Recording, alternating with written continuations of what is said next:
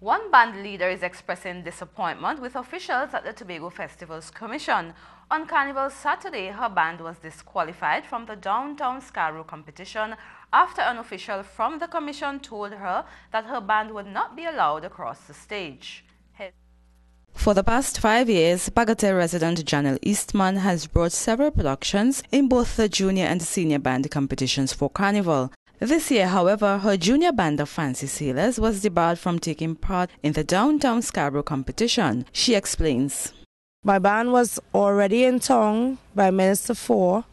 My band was already down in town. Half was up by Tamarind and half was going down to Market Square side down there.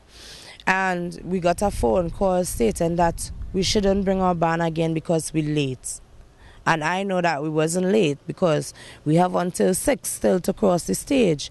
Now, we had keep in contact with other band members like Miss Maslin, Ned and Associates because we usually go down the road with them. And they were waiting to be judged, so then we were next. Eastman noted that junior bands which fail to cross the judging points are usually fined $5,000. But is she prepared to pay this fine? I intend not to pay. They have to take me to court because I have witnesses that I was already on the road. My band was on the road.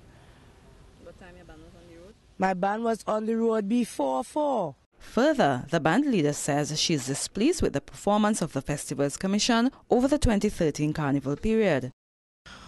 At the beginning of the Carnival season, they all told everybody to bring in their synopsis for their band, for the kings, for the queens, and individual.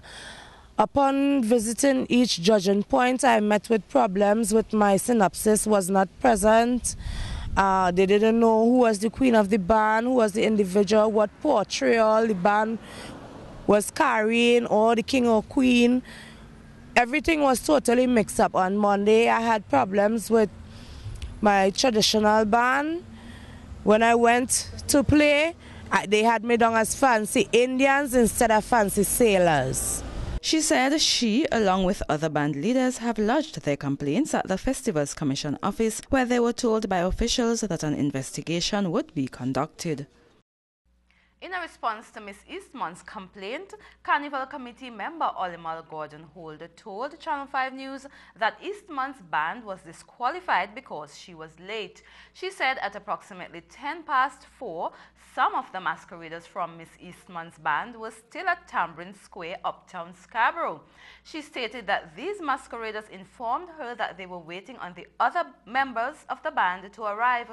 Gordon Holder said the rules of the competition clearly state that all bands must be at the judging point before 4 p.m. She said Eastman's band was nowhere near the judging points, which were both located on Milford Road, Lower Scarborough, opposite Singh's Hardware and Ashura Court.